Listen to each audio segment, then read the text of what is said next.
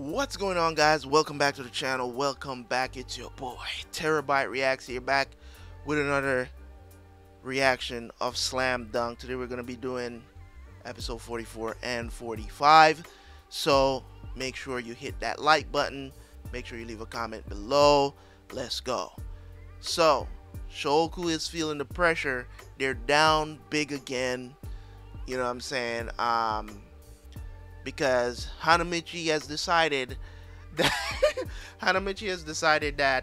he's not going to play anymore, pretty much, you know, and kind of not be aggressive about getting rebounds anymore because he doesn't want to foul out.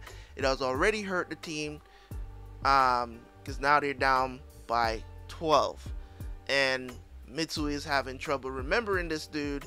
I don't know why that is even significant at this point. Like, there's no need for him to remember who this dude is. I don't care. He needs to do what he needs to do on the court. That's what you're there to do. You're there to help your team win. So stop worrying about who's guarding you and trying to remember who they is. You know what I'm saying? Like, I get it. The dude is talking shit to you. I totally get it. But you don't have to pay attention to that. Play your game and get your shots up. This guy took on an individual responsibility to guard you. Your job out there is to shoot. And I get it. Sometimes that psychologically can hurt you. How is he going to break out of the cycle? I don't know how he's going to do it, but I hope he does. I hope this game doesn't end with him trying to remember who this dude is. And you know, they end up losing or even winning, and he's still trying to remember who this dude is. Like, you get what I'm saying? At this point, it doesn't matter. So he's got to get over that psychological barrier and get the job done. So looking forward to it. Let's go watch the episodes, and I will see you guys for the review.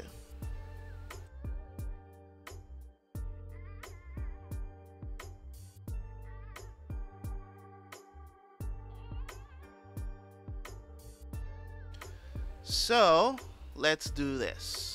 Okay, so as I said at the end of the episode, that I will be doing 44, 45, and 46 in this review, because I remember what happened. So I'll do a review for that, because I already did a review for 44 and 45, but because I'm ending it here 46, you know, the match is over, and it makes no sense for me to jump into another storyline during the reaction right now, because it would be just one episode. I don't know what's going to happen, but it's the end of the game, and it's a good way to end my reactions for the day. I don't want to jump in another storyline right now, so let's end it here. So I'm gonna be doing 45, 46, no, 44, 45, and 46 review here. Okay, so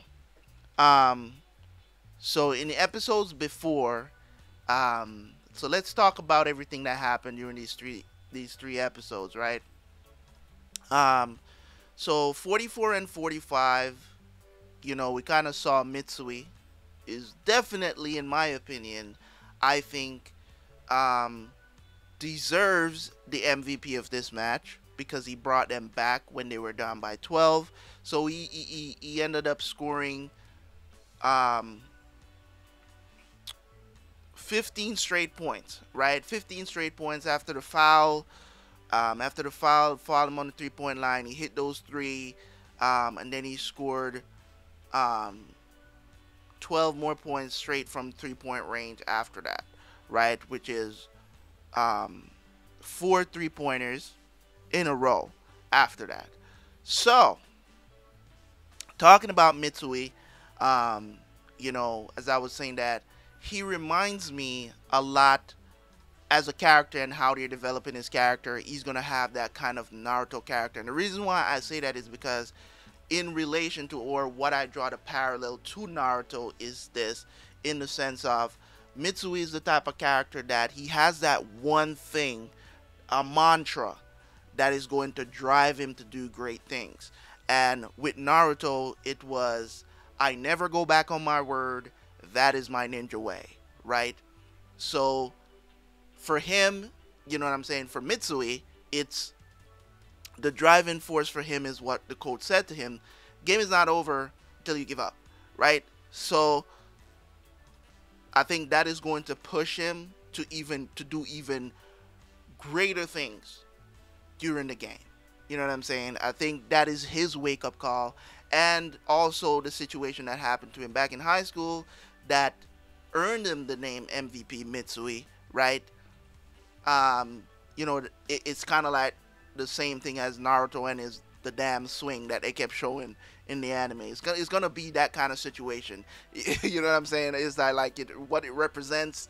You know what I'm saying? That moment represents the moment he became not just a basketball player, but a transcendent basketball player. So, so yes, we're gonna have those moments in the anime, and I'm looking forward to them. So shout out to Mitsui, man. He definitely, in my opinion, deserved MVP of this game, right? Let's talk about Hanamichi, situation that happened between him and Rukawa. The author chose the perfect person to actually bring him back. You get what I'm saying? Because Akagi, you know, it would have just been another talk from Akagi. But when you bring in Rukawa, which is a character that's always trolling him, that always telling him he sucks, to be like, which we all know, you know, it's just it's a joke between the two of them. They like each other, but they're like rivals, so they're not gonna like each other. As I said, dynamic. You know what I'm saying? You know, end of Naruto series, Naruto Sasuke kind of dynamic. It's like, yeah, we buddies. You know what I'm saying? But I still want that real fight. You know what I'm saying? Because we still rivals. You know what I'm saying? So they just rag on each other because Sakuragi, he wants to be as good as Rukawa, right? But he has so much more to catch up on. But he has one skill that Rukawa doesn't necessarily excel in that much. He can rebound, but I think at this point, Hanamichi is the better rebounder. If not the best rebounder on the team, to be honest, because even Akagi is looking at him like, damn, this dude can jump higher than anybody in the freaking district right now. So, so he has those props to his name. I was surprised they say he got 10 rebounds. I was like, whoa, 10? After all this time that he been grabbing rebound, he only has 10? That's nutty. But you know, anime does exaggerate stuff. So I was thinking he had at least 20. That's what I was thinking, but that wasn't the case. So, let's talk about this referee. I don't like him. He should not have called that a offensive foul. Just in the spirit of basketball. You get what I'm saying? Just in the spirit of basketball, it doesn't, dunks like that don't get called for charging very often. You get what I'm saying? Like, it does happen, but people are usually really mad and the referees get booed for calling that. You know what I'm saying? Players are getting dunked on, they get dunked on. You know what I'm saying? You don't call foul. Or if anything, you have to call a shooting foul so it's an and one, so it's even more devastating. You can't see somebody get banged on like that and pick up your whistle. Come on, man. You yourself should be in awe of that kind of greatness. I was so excited, but I was so scared. And I was scared for a very good reason, because they just won't give him a break. I mean, that would have been him getting 4 points in the game. Give him that, man. They still loved him and they still cheered him, but I love his reaction after, because it's exactly how I feel. Even though I'm watching the show, it's exactly how I feel, and it's exactly how he should feel. Because now you should feel like you let down the team by fouling out of the game, and you feel like if they lose, you know, you're to blame. You get what I'm saying? Because you can't have this hype, all these turnovers and stuff like that, and don't take any type of responsibility. Sorry, I don't know, something is weird at my feet here.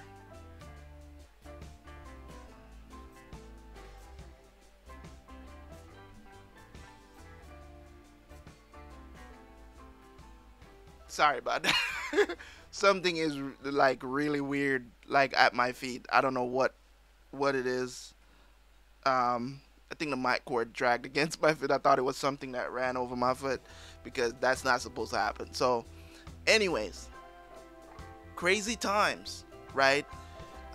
So I'm glad that they did that. And the author makes some very good choices in this anime that I really respect that he actually went there.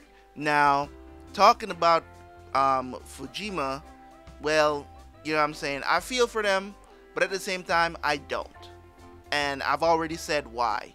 Because it's 50-50 on how I feel about them, because I felt like if Fujima was in the game from the start, there's no way Shoku was going to win this game. I'm glad that they won, don't get me wrong, but at the end of the day, I think Shoyo was the better team. They were the better team, right? And the reason why Shoyo lost is because they had their star player sitting on the bench. So if you show no respect, you get no respect back. And that's the thing about it, is like, if you I know some people is gonna be like, it's not about disrespect, he's a player coach, whatever, whatever. The minute you see Shoku coming back in the game, he was trying to get in and he let a player wave him off. It's like, we got this, you know what I'm saying? Well, you don't got it, you know what I'm saying? You never, you know what I'm saying? If I go to a game and I see a player's, you know what I'm saying, I'm on another team and another team, you know, and your star player is sitting on the bench, what kind of disrespect is that? And he's not injured? Come on, man. Get in the game. Get in the game. Whoop me by 100 points. But don't already count me out and we haven't even started playing yet.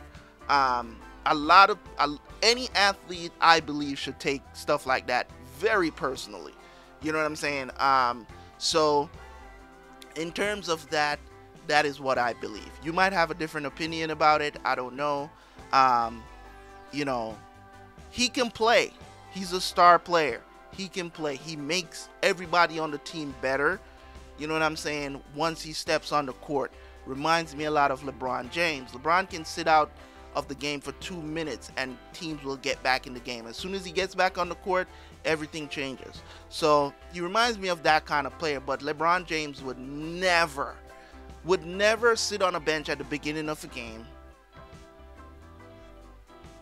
You know what I'm saying? Even though he can, if he wanted to, but he would never do that.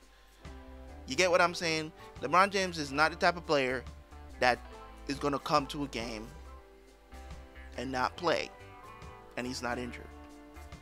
He has to be injured. If he's healthy, he plays. He said it multiple times. And I'm saying it's not the same scenario, but I still believe that he cost them the game. You get what I'm saying? So he's not free of blame, is what I'm trying to say. But in any case, guys, that was my review of that. We're on to the next one. We're into the district finals. Let's go. I don't know who they're going to play next. I'm not sure. Is it going to be Kynan? I'm not sure if it's going to be Kynan, but we'll see who it is. Anyways, guys, thank you guys so much for tuning in. As always, man, thank you guys so much. I will catch you guys for the next one. Like, comment, you know what to do. Subscribe if you're new. I'm out. Peace.